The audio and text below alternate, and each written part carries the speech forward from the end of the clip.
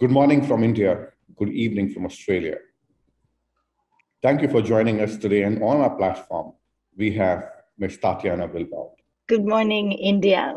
It's a very good pleasure and honor to be here with you. My name is Tatiana Bilbao, and I am an architect based in Mexico City, where I was born and raised, studied, based, etc.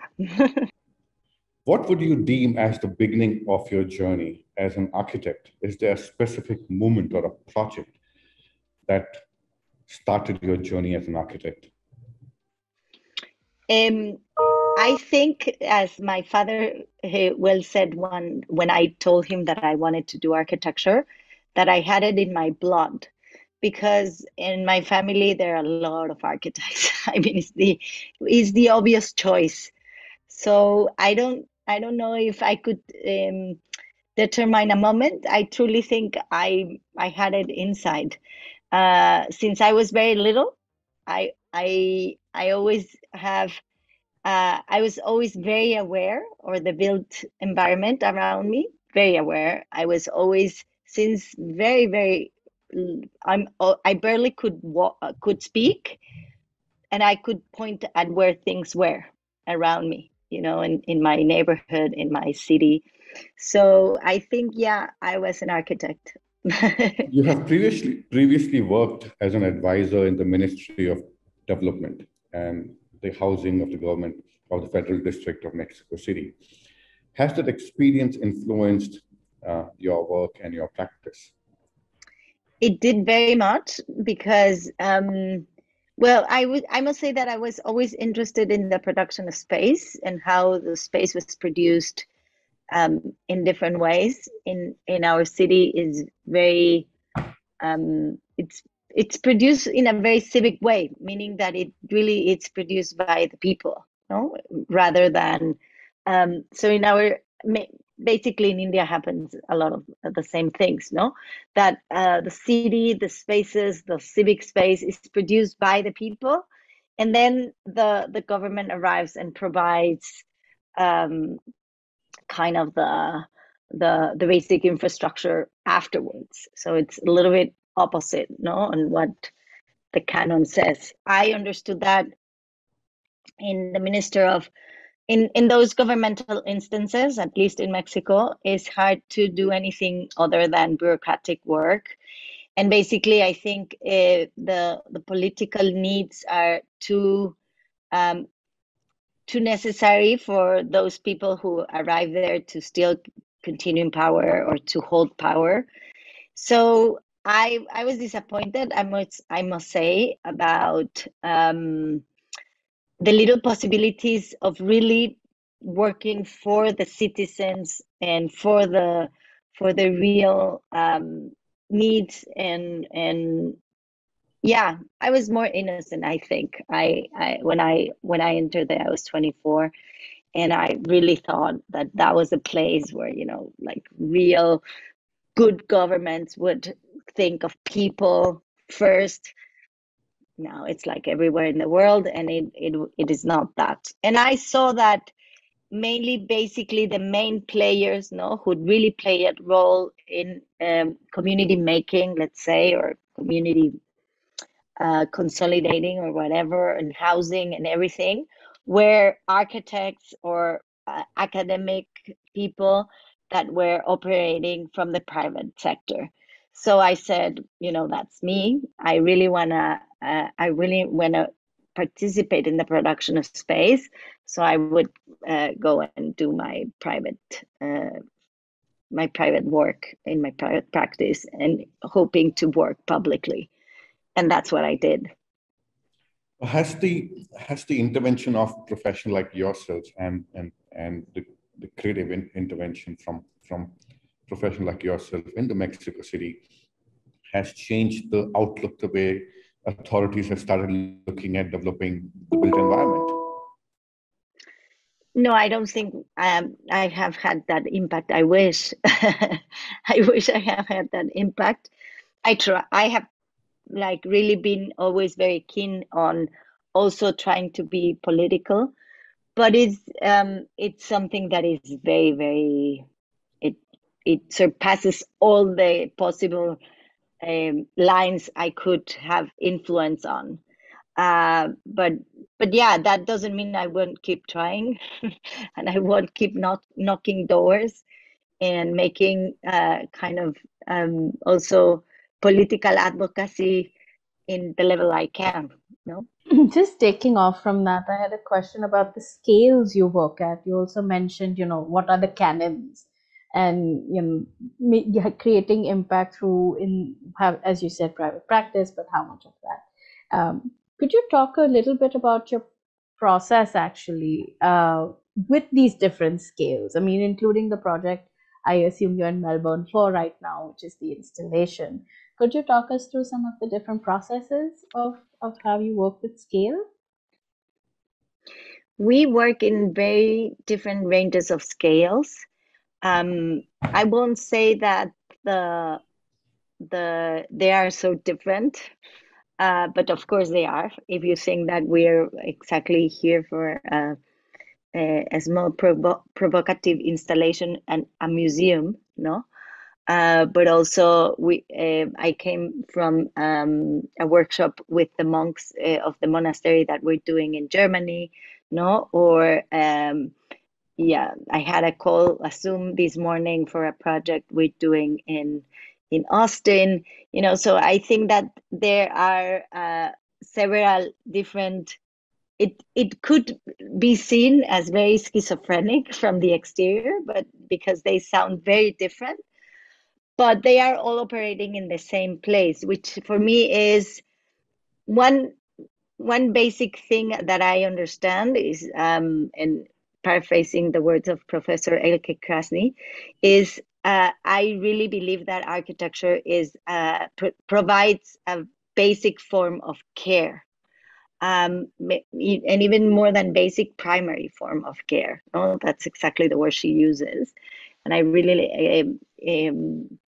for me, that sentence is very much close to my thoughts, because I have always thought of architecture as being that, no, the first layer, or the second, because our first layer is the clothes, second layer of protection from the inclemencies of the weather, which we cannot survive with. And not only that, for me, like, the whole definition of architecture is really that provides that primary form of care, in that contains, that primary form of care. For me, is we have, as humans, not only demonstrated that caves are not enough, that we need spaces that enhance our life. So it protects our life, but also enhances it. And enhancing doesn't mean necessarily, I mean, kind of these more, let's say, luxurious word or luxurious word of that comes from enhancement. It's literally that. No, we need a space that it's able to allow us to build our lives. Picking up from that question which Devanshi asked, you've been heard saying and quoting at various platforms that an architect should be able to affect every human being life, irrespective of the scales, diversities, and the personalities which we are catering to. Today, where we are, given the climate changes which are happening in our lives, besides addressing human needs, have we scaled up to start thinking or talking about other living organisms and species which needs to coexist with us, and we need to coexist with them?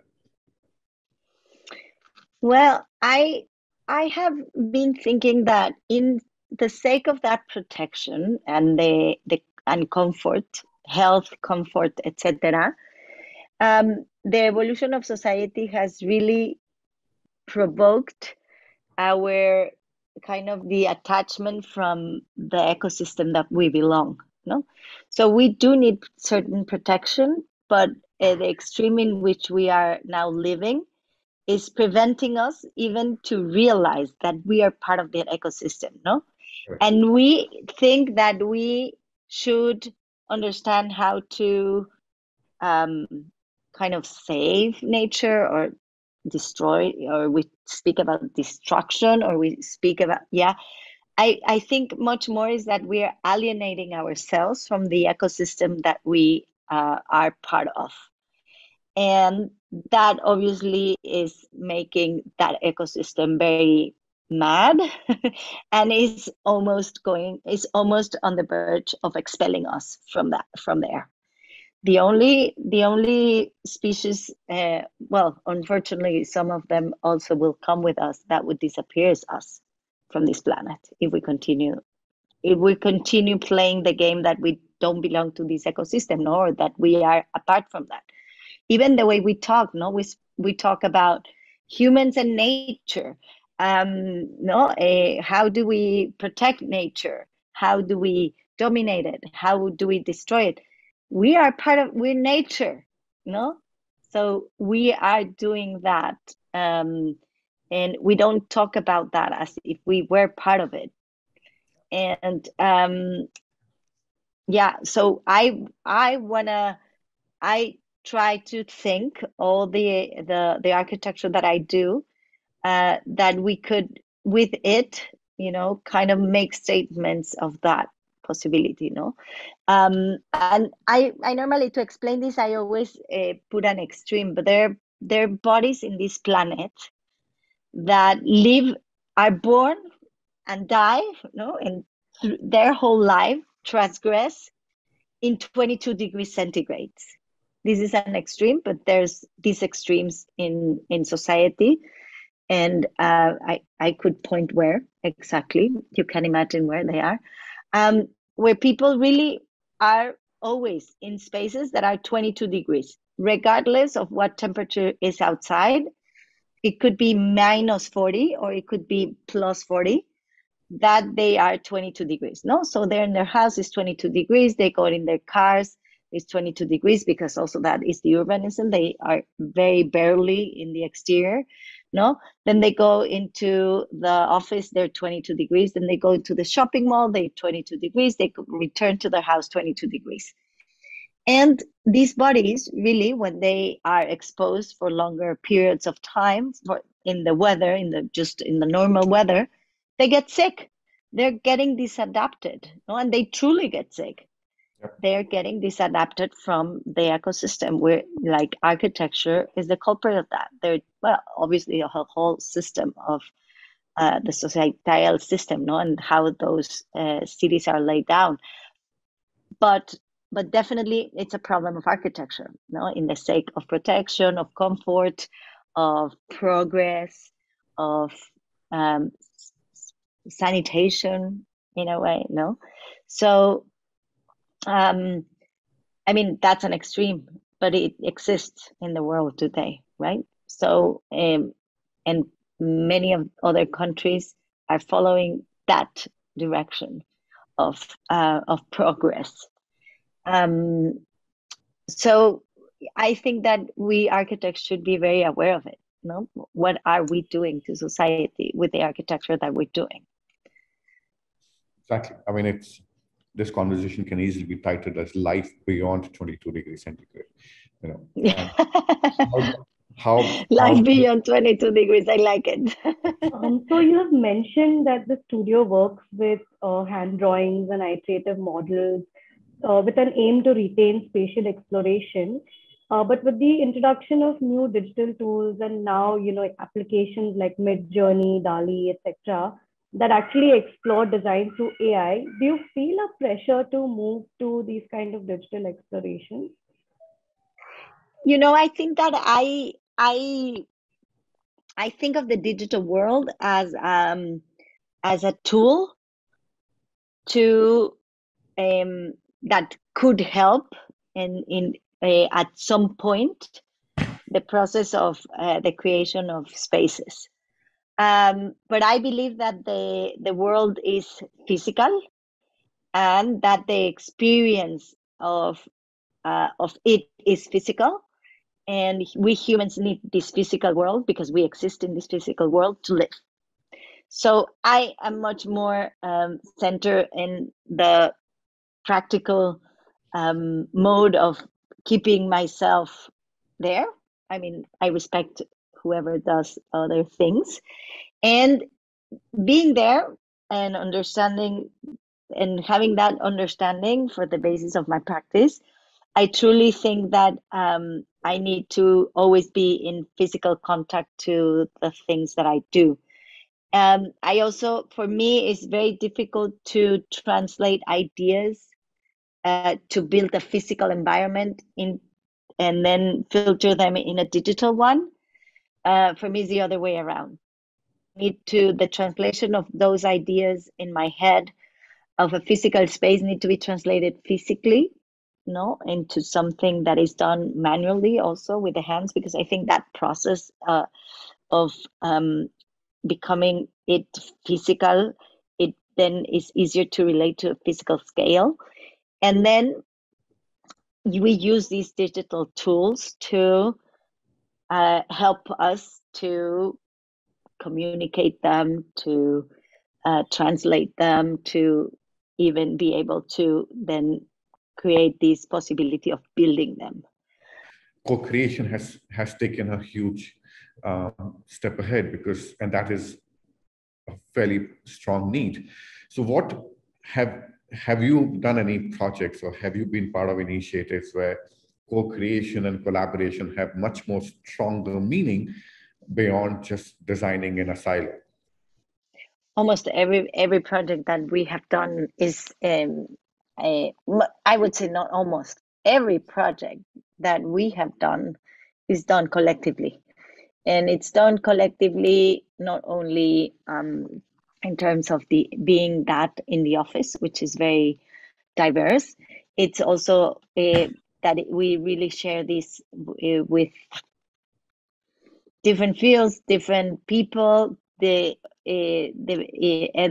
For me, it's because architecture is a collective act, and architecture is spatial, and we should think that they should be architectures and not architects. No, we should all be architects. We should all be architects of our own life in this planet. So I think that the more minds, the more possibilities of really creating spaces for more people, for sure. The more diverse minds also, because that's the way to respond to a very diverse world. So in addition to architectural and urban projects, the practice has also been involved in exhibitions. And in fact, I wrote on one of these exhibitions. But can you explain how the design process for an exhibition is different for a typically architectural or urban project? Well, we basically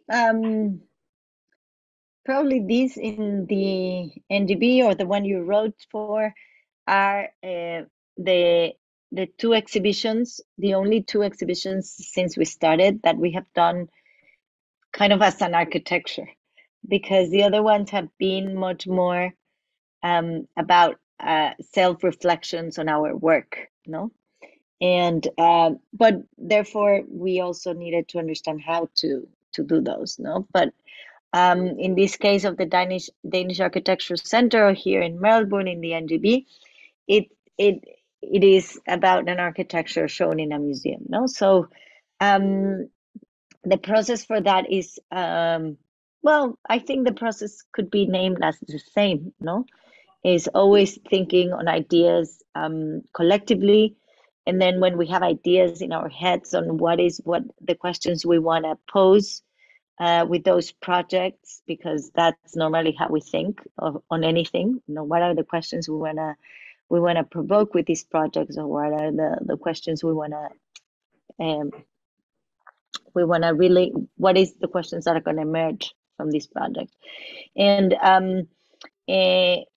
then we start like putting them down physically in written, or in collage, or in drawing, or in model. And then from there starts the evolution of the of the project through conversations with everyone that we can involve. The more the merrier. And yeah, but I would say basically it's the same process, as a project. The ones that have been different is those who are exhibitions of our work, so it's more self-reflective, and that's harder normally. I wish they would only be done by curators, because it's very hard to do those reflections on your work by yourself. In today's time, the exhibition also needs to question, and it needs to question where we are today and where we need to go tomorrow. So what's next for Tatiana Bilbao, and what's the next question from you for the community? For me, the next question is what the question that we have been hearing these past 2 years is, what is a post-COVID city?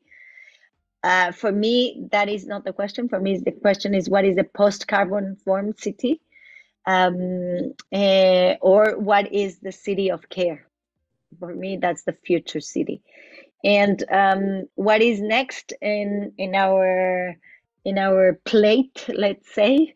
We are doing a monastery in Germany, and this is a lifetime project. That will be next for us for the next life even.